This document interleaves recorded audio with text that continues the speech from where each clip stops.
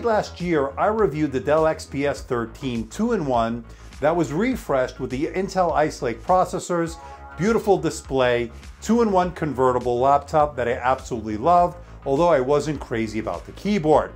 But I couldn't wait to get my hands on the follow-up to the Dell XPS 13. Now this is one that I've been wanting to review for quite some time. I got a little bit of hands-on time with it at CES 2020 back in January, but I couldn't wait to get it into the studio to put it through its paces. Now it arrived today, and so far I've been blown away. Hey everybody, it's Andrew, and this is my unboxing and first look at the Dell XPS 13, all new for 2020.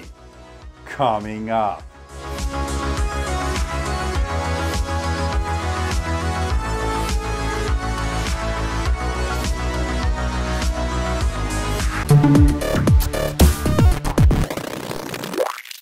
Want to see more videos like this? Why not hit that subscribe button and make sure you hit that notification bell. This way you'll be alerted every time I upload a new video. And make sure you follow me on my social media, especially Twitter and Instagram, because that's where I post all the latest updates. And in the interest of transparency and full disclosure, I'm not being paid by Dell, I'm not being sponsored by Dell. All the opinions you're about to hear are my own, and no one is seeing this video before its release. This review unit is on loan from Dell, and once this review is done, I am sending it back. Pricing starts at $1249.99. The review unit that I have comes in at $1749.99. I'll put the link below for more information and where you can buy one. And with the specs and pricing out of the way, let's find out what you get inside the box. Let's open it up. Now inside the box, of course, is the unit itself. We'll get to that in just a little bit. You also get some accessories, of course. These are really nicely laid out, a very nice unboxing experience, once again from Dell. You get a 45-watt USB-C power adapter with a US plug connection. And of course, you get your extension cord to give you more length. That's pretty good. Now you also get a USB-A to USB-C adapter, which will come in handy. And you also get some documentation and warranty information as well. Holding the unit for the first time, this is very high-end, very premium, just like we've come to expect with the XPS line. Now this comes in two colors, frost white with the alpine white composite fiber palm rest, or you can get it with the platinum silver with the black carbon fiber palm rest. Now I have the touch model, which comes in at 2.8 pounds or 1.27 kilograms, extremely thin and extremely light. And as we always do, let's check out the port selection. Let's start off on the left side. We get one USB-C Thunderbolt 3 port. It does data, charge, and display out. And yes, it does support 4 lanes. And you get a micro SD card slot for storage expansion. Moving over to the right side, you get a second Thunderbolt 3 port. It also does data, charge, and display out. And yes, it does support 4 lanes and a 3.5mm audio jack.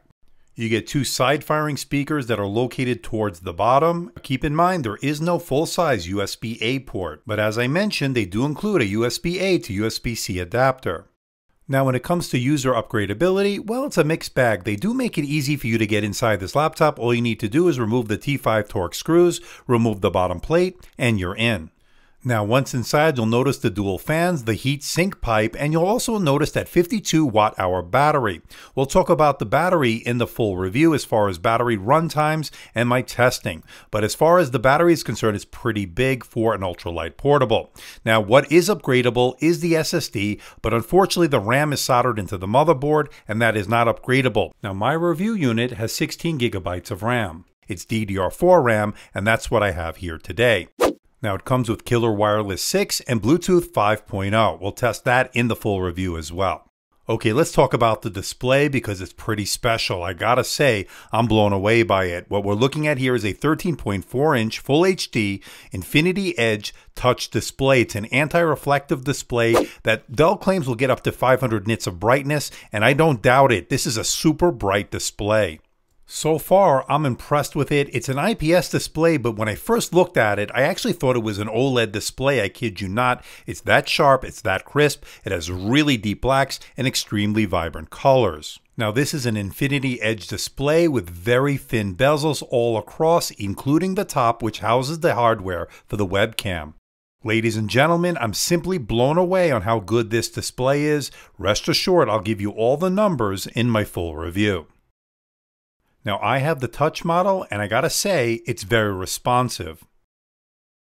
Well, what can I say? Not a very good webcam, 720p, 30 frames per second. Good news, it is in a proper place, no longer up your nose or chin cam like we saw years ago. It's above the display in a very small bezel. Pretty amazing engineering to put a Windows Hello infrared camera in such a small space.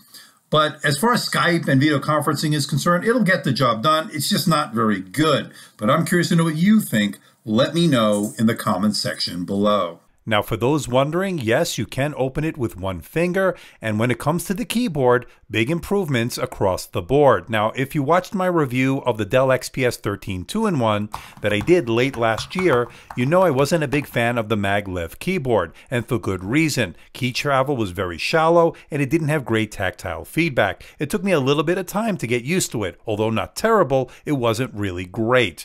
This, on the other hand, is a much better keyboard. They went with more traditional scissor-style keyboard here, and it works really well. So far, really comfortable to type on for extended periods of time, decent key travel with good tactile feedback.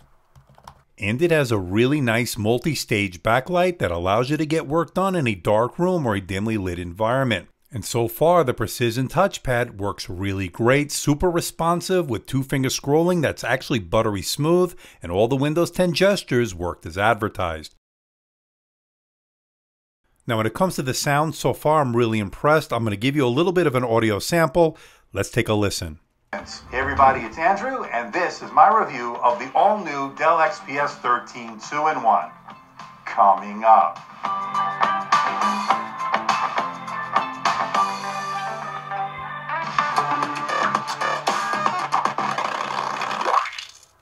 Want to see more videos like this? Why not hit... So far I'm impressed with the speakers. They do get loud, there is some bass, and the mids are pretty good.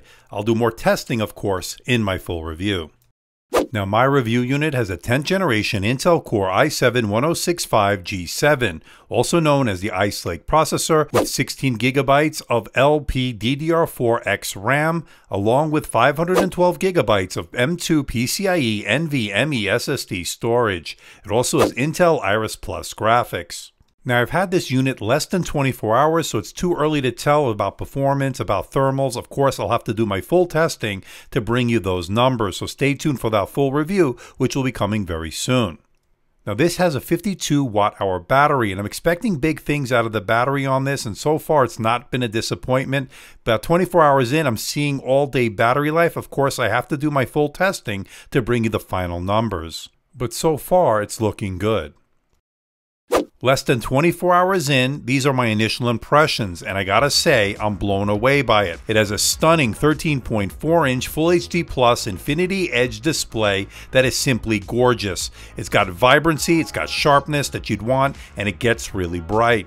I like its improved keyboard over the Dell XPS 13 2-in-1's maglev keyboard. I also like the fact that it has an excellent Precision touchpad, 16:10 aspect ratio for getting work done, and I like the fact that it's very thin and light with some stunning looks. I also like the fact that its speakers get pretty loud and really rich in terms of sound. I am simply blown away. Now, a couple of negatives here: no USB-A port, RAM is not upgradable, and it can get expensive. But so far, no real deal breakers. Of course, I'm going to put it through its paces and bring you my final review, coming very soon.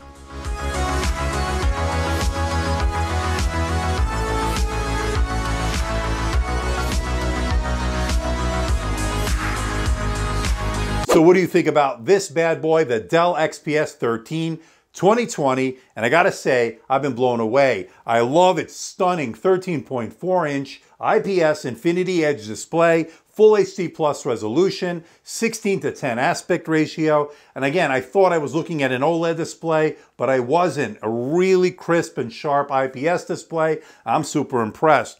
So far, I'm looking at really good battery life thanks to that 52 watt-hour battery. Really like the SSD on this so far. It's looking really speedy. I'll give you all the numbers, of course, in my full review, which is coming up very soon. Really surprised at how good the speakers are. Improved keyboard. I'm glad they went away from the maglev keyboard from the 2-in-1 that we looked at last year. This is so much better. I'm curious to know what you think. Let me know in the comment section below. Starting price, you're looking at about $1,250. Prices tested, this is about $1,750. And to me, well worth it. It's got premium build, premium looks and premium performance so far. But of course, I'm going to put it through its paces, bring you all the numbers, the battery life, the display numbers, and everything else I normally do in a review. But again, I want to know what you think. Let me know in the comment section below. But so far, I'm impressed. So please hit the like button, please subscribe, please share this video. Don't forget to leave a comment in that comment section below. Let me know how I'm doing. Let me know if there's a device or something out there you think I should review. I'll do my best to try to make that happen. Don't forget to check me out on Facebook, Twitter, Instagram, and of course my website, amdtechreviews.com. So until next time, this is Andrew from AMD Tech. See ya.